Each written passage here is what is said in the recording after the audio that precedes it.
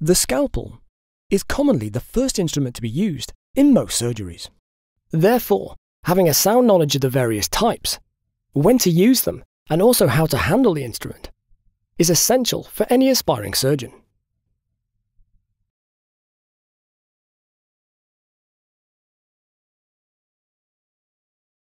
There are numerous types of scalpel, and their different sizes and shapes dictate when we use them and for what purpose. For example, large incisions such as those being made during a laparotomy are made using a large scalpel, for example a 22 blade. However, when performing more intricate incisions, such as when performing an excision of a skin lesion, we're going to use a finer blade, for example a 10 blade. When undertaking laparoscopic surgery, we need to make small incisions via which we insert the laparoscopic ports. We make these by performing stab incisions, using either an 11 blade or a 15 blade. We can hold the scalpel in one of two ways, depending on the length and the intricacy of the incision and the dissection that we're performing. We use the overhand grip, typically when we're making large incisions, such as that during a laparotomy. We can also use this grip when incising tough tissue, for example fascia.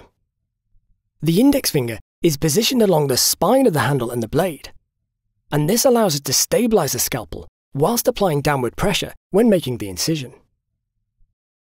The pencil grip is used to hold the scalpel when we're performing more delicate dissections, for example during an excision of a superficial skin lesion.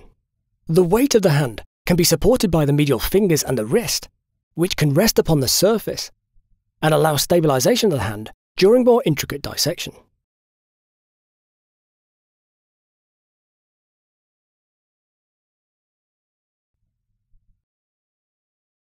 The scalpel blade is placed upon the handle by holding the blade in an artery forceps and gently sliding upon the handle.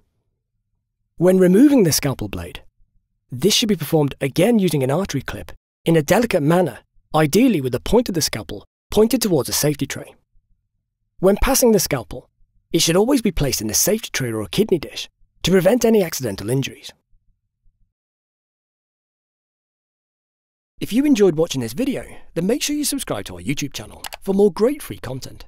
Or, if you want to make sure you know what you need to know for med school, then subscribe to surgicalteaching.com for more great videos, learning forums, and MCQs.